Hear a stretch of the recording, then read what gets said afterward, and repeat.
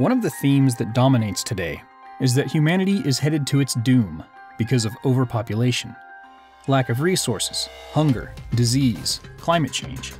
You name it, and it's a thing. Politics the world over are obsessed with leveraging those ideas for power. Movie characters like Thanos are built around it, and a great deal of current conspiracy theories are centered around these ideas as well. One of our biggest collective fears is the runaway train to doom. And that's not all bad. We should be concerned about at least some of these issues on some level. But let's slow down a bit. Look around you. I mean, really look around you and think about your environment versus someone 50, 100, 1,000, or even 10,000 years ago. The reality, though we often don't see it, is that we have it made compared to all those countless generations before us. There is not a better time to be alive on planet Earth. We have an abundance of security and comfort, entire industries devoted to health, and maybe even more telling is entire industries devoted simply to leisure and pleasure. Even as COVID mania grips the world, you probably still have warm clothes, running water, plenty of food, an iPhone, a way to get around town, a nearby hospital in case you need it, and access to more information than you could possibly ever process. We aren't running out of food. Quite the opposite is the reality.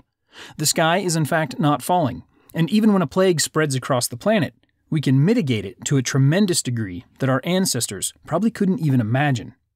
Sure, there are still homeless people in struggling parts of the world, and those are serious issues.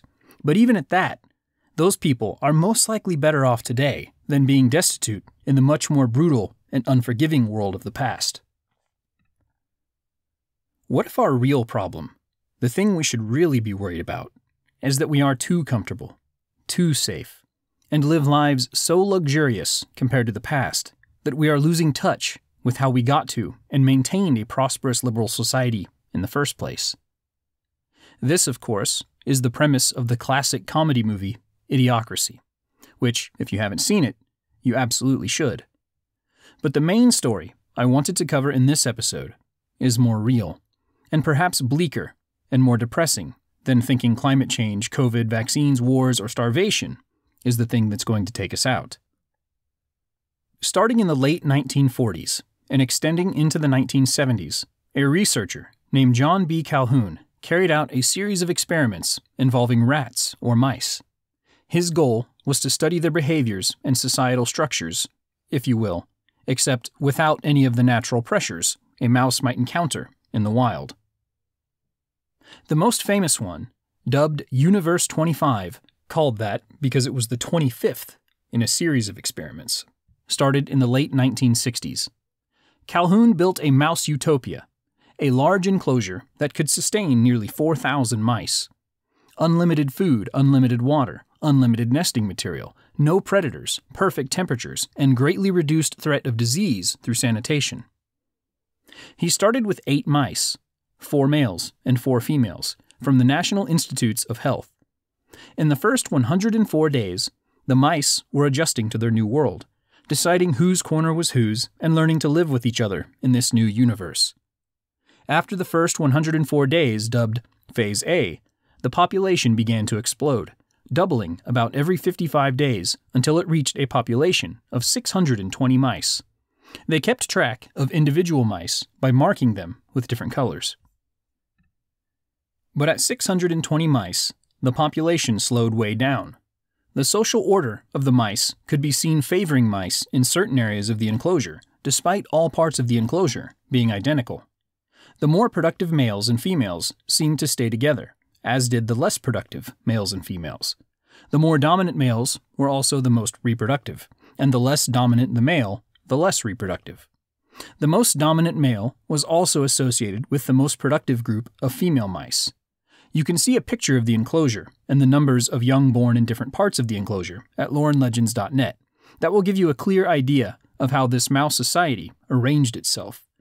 By the end of this Phase B, as Calhoun called it, there were more young mice than old mice. Around this time, the population growth took about 145 days to double, and something new started to happen. In nature, Mice without a role or failing to achieve a place in the hierarchy could leave an area and try new somewhere else, but not inside the enclosure.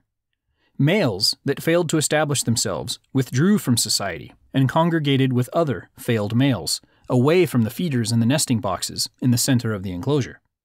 They became less active and so non-threatening that the alpha males would simply leave them alone. But amongst the outcast males, they would still fight ferociously amongst themselves. Notably, the withdrawn males seemed to get the rowdiest whenever a few members of their group returned from eating or drinking, and a mouse who was the victim of an attack would later then become an attacker. Females that lost out on the hierarchy congregated around nesting boxes further away from the dominant females. Aging alpha males could not perpetually defend their territory and status from the never-ending onslaught of the younger challengers. As the older males failed and younger ones replaced them, it led to constant disruptions in the nesting boxes of nursing females with young, who in turn became aggressive towards the new males and in time ultimately replaced the dominant males as the primary force in the nesting areas. The once calm females now became so aggressive that they would even turn on their own young, who now had to leave the nest days before prior generations would have had to, even if they weren't entirely weaned. Maternal instincts began to fail. Mice reproduced less, and some newborns would be abandoned altogether. By the end of this Phase C, as Calhoun called it, the mouse society was beginning to collapse. At 560 days into the experiment, dubbed Phase D, population growth would stop. Pregnancy declined rapidly, and deaths began to exceed births. By day 920, only a couple hundred mice remained, as the population was in free fall, and the average age of a female mouse was now 200 days past menopause. The last surviving male wouldn't be around for much longer either. Calhoun noted that about halfway through Phase C, the signs of the mouse apocalypse were getting more obvious. Young mice were abandoned by their mothers earlier than previous generations, with inadequate social bonding experiences and a chaotic environment that didn't allow them to learn without interruption. And for the other mice, maximizing gratification meant having shorter, less frequent interactions, which sounds like it may be a compounding of the problem.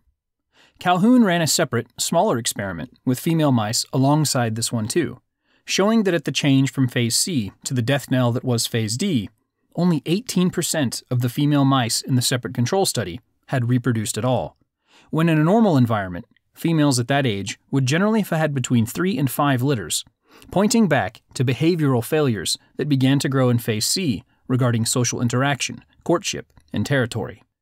Males in the separate control group suffered as well, though in a different way. They were actually called the beautiful ones, content to groom themselves all day and eat all day, virtually never fighting and virtually never reproducing, or doing much of anything at all. So by the time the older males and females had either died off or became infertile, the younger males and females that replaced them had never even reproduced or established themselves in such a way that kept the society running, and eventually simply lacked the capacity to figure out or care for those behaviors at all. In the late stages of Phase D, with the population dwindling, they would even remove those socially awkward males and females from the experiment and put them in a more optimal and intimate environment to see if they would then reproduce and start a new society. They didn't. The capacity to do so was almost entirely absent.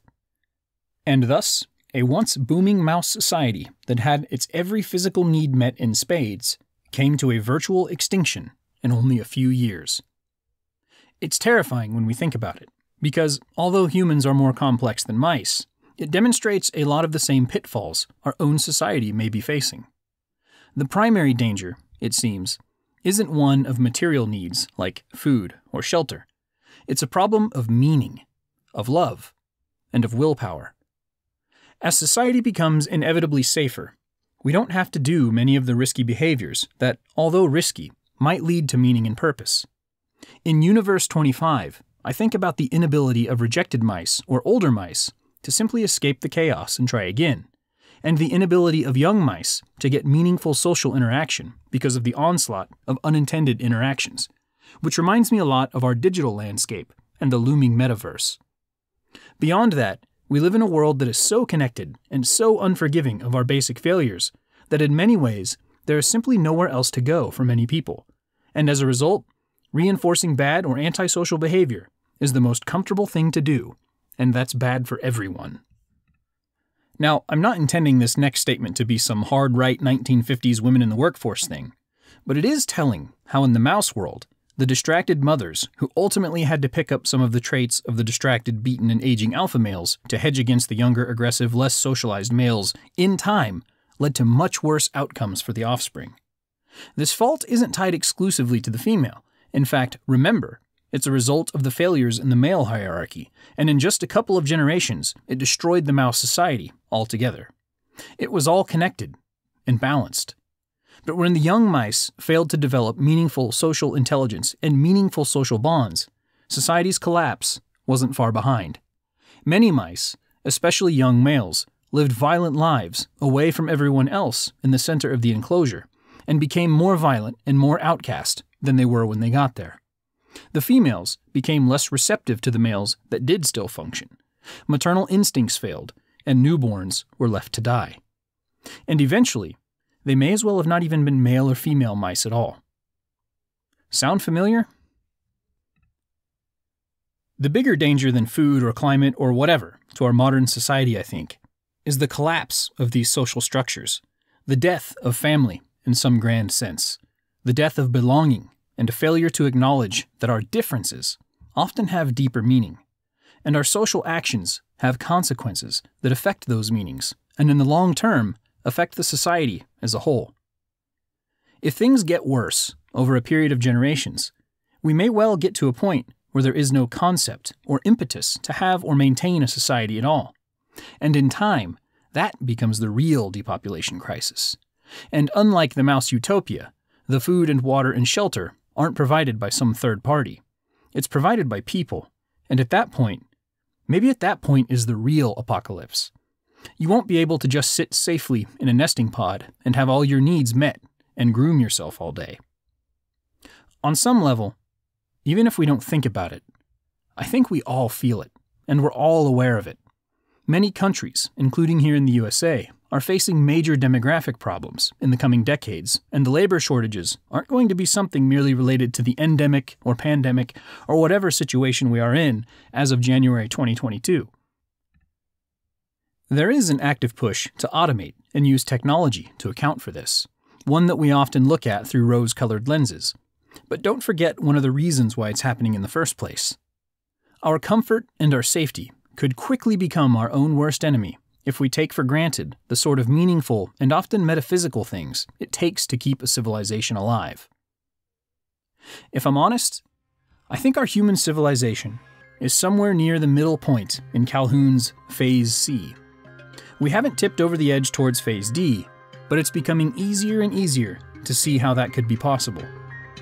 The Universe 25 experiment was, and is still, a revealing lesson about what might happen if we aren't really paying attention to the things beyond the material.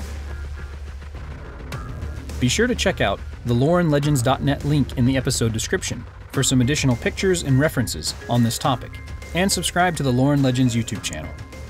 Well, that's all I had for this episode. See you next time.